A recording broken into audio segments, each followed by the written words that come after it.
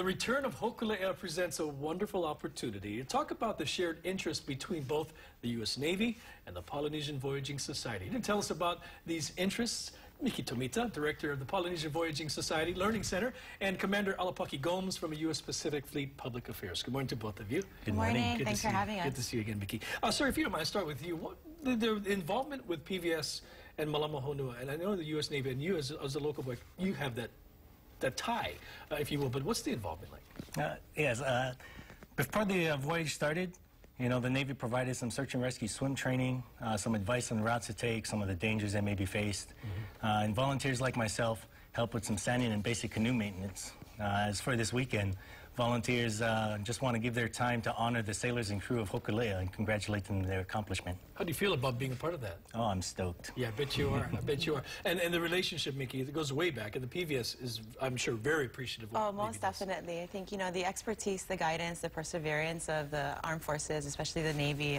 when it comes to maritime knowledge, has really helped and guided us through the years in our training and in helping us to have a safe course where we travel. We really relied on their expertise and those of our other community partners. Yeah, the Navy, the Coast Guard as well, and I know Nainoa has a strong feeling about that as well. Oh, most definitely, yeah. Safety is so critical. Alapaki, your thoughts on what can be done to move forward? As Malama Honua is going to come to an end, quote, on Saturday, but really it's not. The mission continues. What's the relationship, and what do you see moving forward? You know, the ocean connects all of us. Absolutely. You know, across time, across borders, across the globe, as Hokulea has shown for the last 3 years. And what that does, that connection, gives us opportunities to train together. Also gives our sailors volunteer experiences that give a sense of culture and place. But probably the biggest opportunity is to stimulate interest in science, technology, engineering, math, education, you know, amongst our youth. Because education and a culture of learning is important whether you're on a Navy destroyer or on a voyaging canoe. Voyaging canoe. And there's so much in common. I mean, they have, the PVS and the Navy have much in common through the years.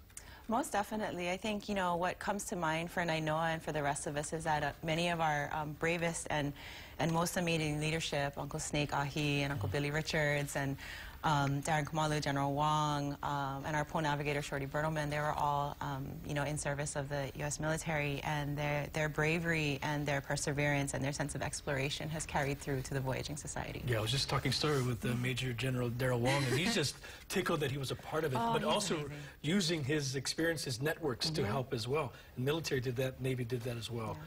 And the 3-year journey is almost pow, and we can't wait to see everybody there. You're going to be there? We'll be there. We'll be there. You'll be there. 25,000 other people will be there. But it's going to be a grand day of celebration. And again, thanks to the U.S. Navy for what you folks have done for the PVS. I know I'm speaking for Miki, but I know mahalo nui goes a very long way. All right, coming